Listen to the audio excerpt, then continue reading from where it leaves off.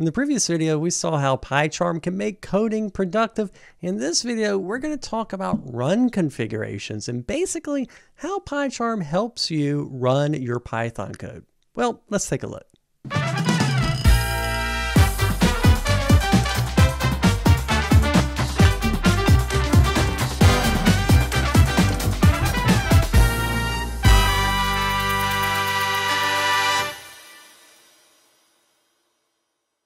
Hi, I'm Paul Everitt, JetBrains Developer Advocate, and welcome to our PyCharm Getting Started series. This Getting Started series will help you learn PyCharm, make new friends, breathe the open air, but 80% of you won't hear about the new videos because you haven't clicked the subscribe button. So after we run some code, how about you run over and click the button? It'll make us so happy. PyCharm is designed to make it easy for you to both quickly run a script and define robust run configurations with multiple entry points and specific parameters for your application. There are basically three main ways to run your project or script in PyCharm. You can use a temporary run configuration generated by PyCharm. You can start a new project from a pre-configured template, which will create a run configuration, or you can yourself create a permanent run configuration. This series aims to get you up and running as fast as possible, so we will cover how to use each one of these. We'll also see the difference between a temporary and a permanent run configuration. Let's start now. First off, let's talk about temporary run configurations when you're just quickly running some Python code. Here I have a pure Python project open. It's just a Python script from the PyCharm help documentation. As you can see here on top, this drop-down says Add Configuration. It basically means that PyCharm doesn't know how to run this script yet. The easiest way to do it is by letting PyCharm automatically create a run configuration for you. To do it, you have two options. First, you can right-click anywhere inside the editor and use Run and then the script name. As you can see here, PyCharm created a run configuration for us, then ran our script and displayed the output in a Run tool window. This Run tool window is useful to see standard outputs as well as more comprehensive error messages when the Python interpreter finds an error in your program.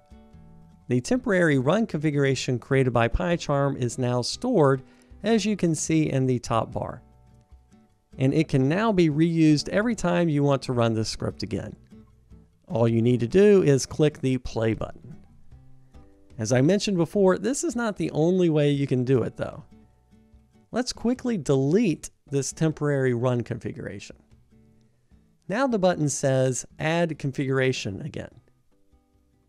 If we scroll down, you can see in my code that I created a if name equal and then main, a main block. Did you notice anything? Yes, there's this play button in the gutter. This is another shortcut to create a temporary run configuration. By clicking it, a context menu shows up, and the first option says Run and the name of your script.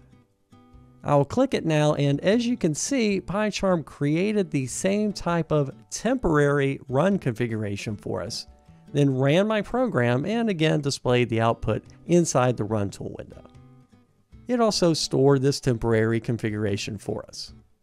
That's the quick and easy way to run some code, but sometimes you need a richer way to configure what's needed for execution.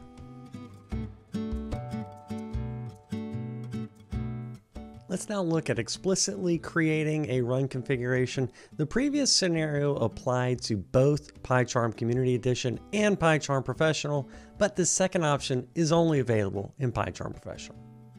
I have here an empty Django project that I just created from the welcome screen. If you want to know how to do it, make sure to watch the video number 2 in this series. Even though we haven't done anything yet, you can see that the Run Configurations button already shows the project name and a Django logo. It means that PyCharm already created a basic run configuration special for Django. If we click the play button, PyCharm will launch the Django project, including launching a web server, so you can click the link in the Run Tool window and see your Django project come up. Pretty cool, huh? And PyCharm Pro doesn't do it just for Django only. It also can create configurations for your Flask projects, Fast API projects, and projects based on other frameworks. Next, we will have a quick look at permanent run configurations. Many times in your development flow, you will need to configure different starting points for your application, including, for example, executing your script with different Python interpreters. This is when permanent run configurations comes in handy. Let's see how to do it. The first and easiest way to do it is by transforming a temporary run configuration into a permanent one. To do it, you can simply click the drop-down menu and select the option to save the configuration. You can also use pre-configured templates to create your run configurations. To do it, just open the Edit Configurations dialog. Then click the plus button. And choose the target you are creating run configurations for. Each template has specific fields that are necessary for configuring different targets. That's it for today. We saw how to quickly run our Python scripts with temporary run configurations and why sometimes it can be handy to create permanent ones. PyCharm can do a lot more than that, so if you're interested in creating more robust run configurations, make sure to check our documentation. Link is in the description. I hope this video was useful for you, but if you have any questions, ask them down in the comments below. In the next episode, we'll talk about basic code refactoring in PyCharm. In the meantime, make sure to click the subscribe button so you won't miss any future updates. See you in the next video.